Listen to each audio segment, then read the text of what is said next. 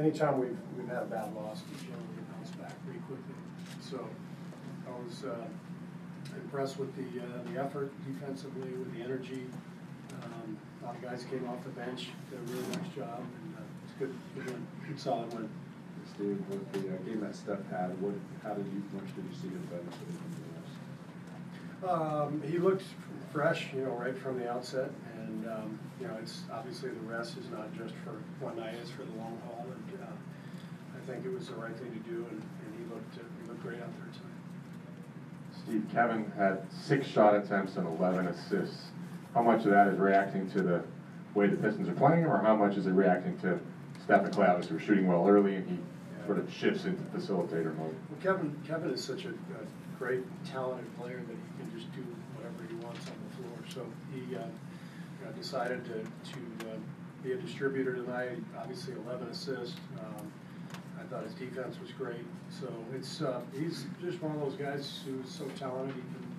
It's kind of whatever he chooses to do that night, that's what he does. Coach, what did you think of Draymond's defense, particularly on Blake? It seemed like in the first quarter he was in the post, he was playing really well against him. I thought Draymond's energy and defensive effort sparked us all night.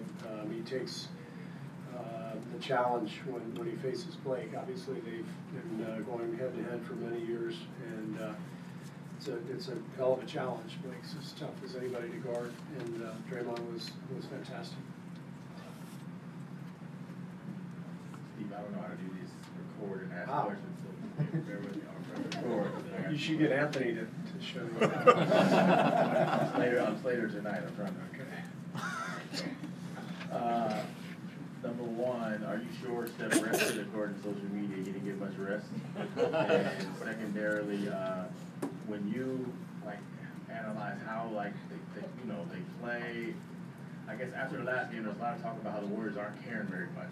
What's the difference between what we saw tonight, the Warriors team caring, and the previous game where I guess you could surmise that they didn't care very much? I believe you're using those words, right? Yeah. I mean, just because that's what I do all my reporting on social media, so that's what I heard.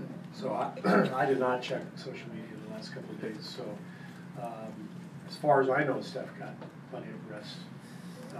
Are you referring to I don't know, something that I don't know about? The party?